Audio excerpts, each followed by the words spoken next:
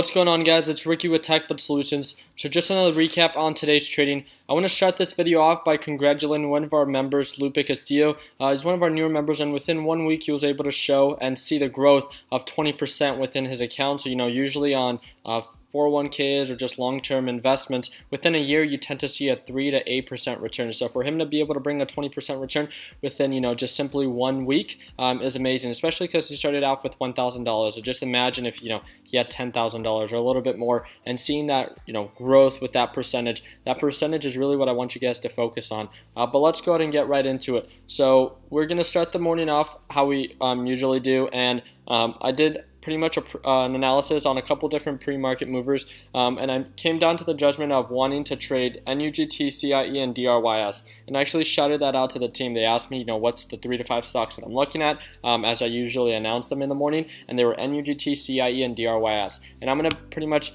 show you guys and talk about my whole thought process when jumping into these stocks. So let's start off with NUGT. NUGT recently, with the news of it receiving the notice for a reverse stock split, obviously that's not the best news, and the reason why is because yes, it increases the value of the stock, the market price, but it reduces the amount of shares. So it's actually a way that a company can just in a sense manipulate the actual market price of the stock to make it actually sound more valuable than what it actually is.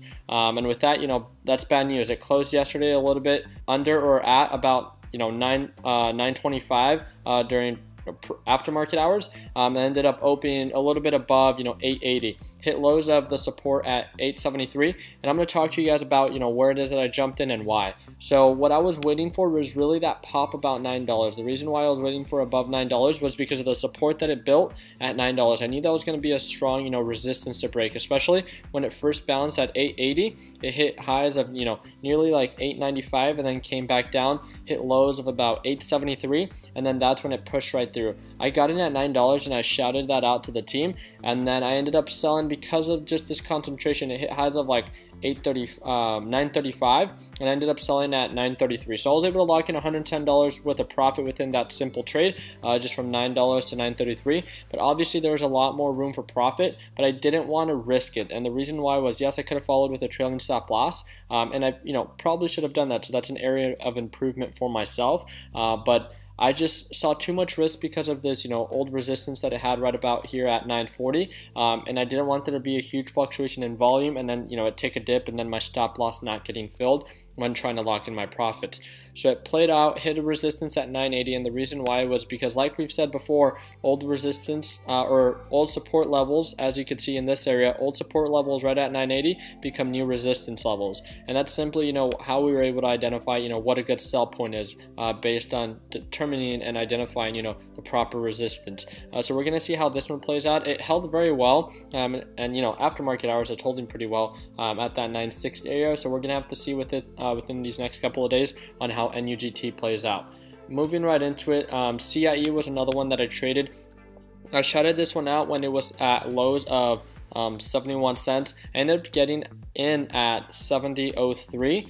It hit lows of 68 cents, and this was actually when I was doing my I was doing my midterm today, and they were due by 12, and I was trading, and then I saw and I got the alert that it went below 70 cents. So I was waiting for my order to get filled through Robinhood, because I had a stop loss set at 69.9. I ended up, I guess, not setting a stop loss, and again, just working on my homework, I kind of just forgot about it because I knew I got in at a good point and I was reducing and cutting my losses right below the support, but then it ended up bouncing at 68 cents and it popped right back up, and when I logged into my Robinhood account, it still said I own CIEs, so I never set a stop loss order. That could have been really bad because of the mistake that I made if CIE continued to drop, but it ended up bouncing at 68 cents and then continued to rise and hit highs of about 73 cents. I ended up selling at 72 cents because of the resistance that I was able to identify. Yes, 73 cents, as you can see right here, that was the overall high that it hit. It didn't hit the 73 cents,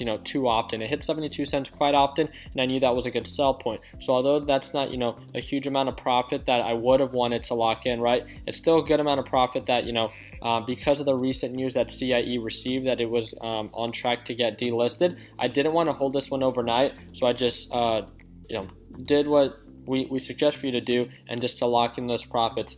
And by doing that, we're able to ensure, I don't have to hold overnight and then risk, it actually getting the news of it getting delisted. So they have a 30-day compliance agreement with NASDAQ in effort for them to resolve this issue, but they do have to get above $1. So I'm not too sure exactly what they're going to do, if they're going to do a reverse stock split. I just knew I didn't want to hold CIE, so that's why I ended up selling. My order got filled at 72.3 and locked in a little bit under $90. I believe like $89 on that trade. So again, not the biggest trade, but I was able to get in at a good buy point and at a good sell point. What I would suggest is to always make sure your stop loss is set, just to reduce risk or loss altogether. With DRYS, this one played out almost exactly how it is that we predicted. So during pre-market hours, it really came down to, where is DRYS going to pick up? I had a 52-week low nearly at the point that we were buying in, so we knew we were getting at a good point. DRYS is definitely one that's known to have nice volume and good pops, based on it has hit highs of within the past 10 days has hit highs of $5 and a couple cents. So understanding that is once it broke the support is where is it going to bounce?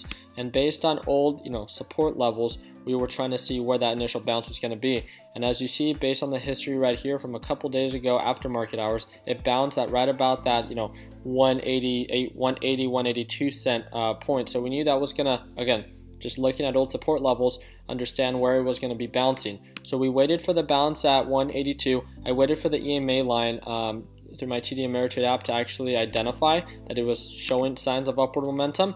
And once it did, I jumped right in at 183, and then we popped right through 190. When it popped right above 190, I set a stop loss at 190, and then it hit highs of 198. I ended up stop lossing out because when it went above 195, I put my stop loss there. Hit highs of 198, came back down, I got filled, and then I locked in my profit. So overall, with this trade, I was able to lock in $196 with this specific trade on DRYS, and a lot of traders within our group were actually able to jump into it because they saw the same support and resistance level, and we were able to identify a whole game plan, where we were buying, where we were selling, and where we were going to cut our losses. I had a stop loss set, and it pretty much held pretty well at this resistance. But again, like we know, if it holds very well and then it can't break that resistance, they're just going to give up, and it's most likely going to start dropping down because they're going to just start selling them. So the volume increase and then just drop down.